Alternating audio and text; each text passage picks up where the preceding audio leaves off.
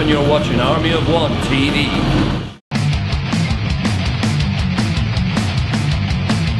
This is Cal from Tainted Entertainment. We are with Anton from Criminal, Pentagram, and Lockup here at Bogie's tonight. How was the show in Buffalo last night? It was cool, man. It was cool. Not a huge crowd, but the crowd who were there were really into it, and we enjoyed it. We were enjoying playing with Daniel Hilker because he's filling in for Shane. Absolutely. So, yeah, I mean, it's one of my all-time fave bassists, so imagine that. Perfect, right? Yeah. Perfect. How did it all come together with you joining Lockup and, you know, what's the story behind that? Yeah, well, when Napalm Death went to play in Chile in '97, I think it was, we played together. They played together with my band Criminal, you know. So that's how I got to know them. I knew they were into my old band Pentagram as well, you know. So that's how the whole connection came about, you know. But we became friends, you know, stayed in contact, and then in 2001 I moved to Europe, and I went to see them, and we kind of stayed in touch all the time, you know, saw each other at festivals and stuff, you know. And then, you know, tragedy struck and Jesse died. And after a while, Shane approached me and said, "Do you want to become the new guitarist for Lockup?" And I was like, "Wow, well, yeah, of course, yeah." So we took it step by step, you know. I went over to Sheffield, jammed with Shane, and with Nick first, you know. Showed him a few of my ideas, you know, riffs and stuff like that. And then we did the Damnation Festival, which was our first show together. Yeah. And that went great, you know. The reactions were so good that the guys decided to carry on and do an album and everything. So when we started writing like seriously, and then we recorded the album Propolis Transparent, which is out now on Nuclear Blast. So yeah, we've been touring since then, you know, on and off, because it's kind of a side project for the other guys, you know. And also Thomas has got a job as a teacher and everything, you know. So we take it one step at a time. But we've been to Japan.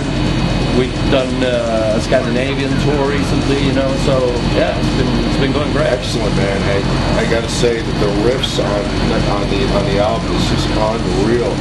What were some of your inspirations that helped with the creative writing for that album?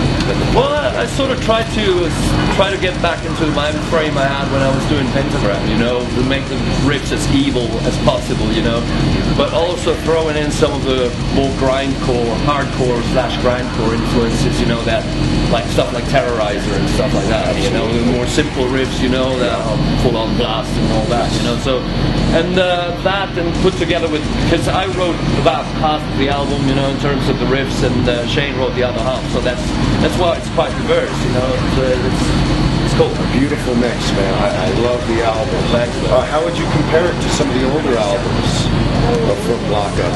Well, I think the style, in terms of the riffs, it's not too far removed. I mean, maybe I've brought in some more of an old school thrash death metal influence, you know, because at the end of the day, that's what the guys wanted to do when they formed the band, you know, but it turned out to be just a grindcore band, you know. So now I've sort of brought that in that they wanted to have in the first place, you know, but I don't think it's a million miles removed. And if anything, you know, the production, the better production helps to make it more intelligible.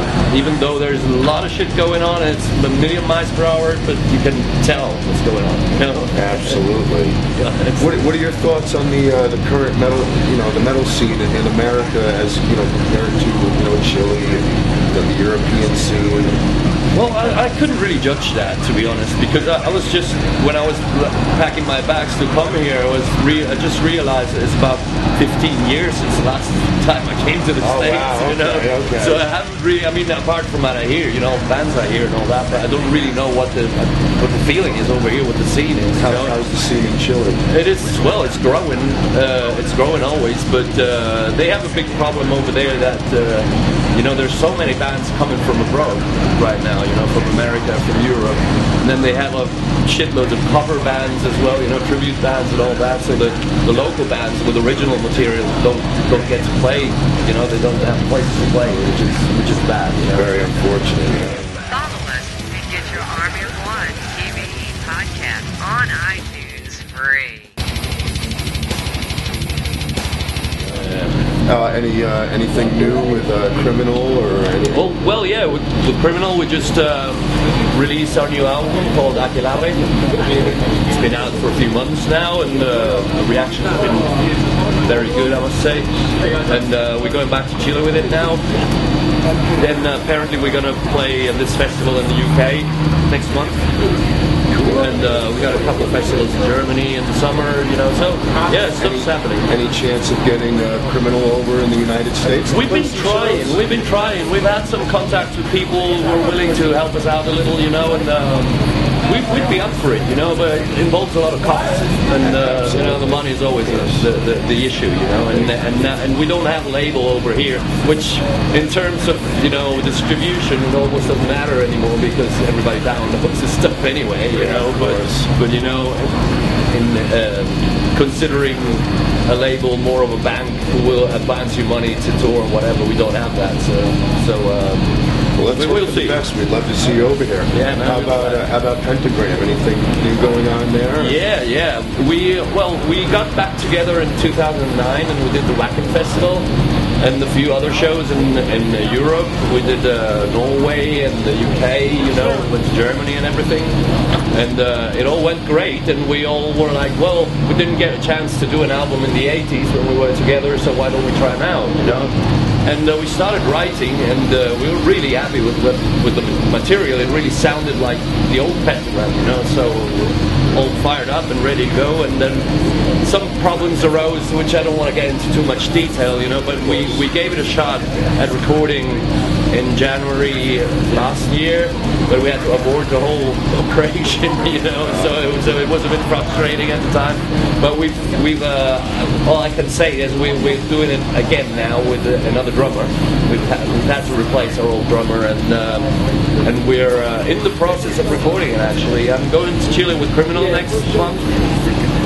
Oh, bullshit, this month.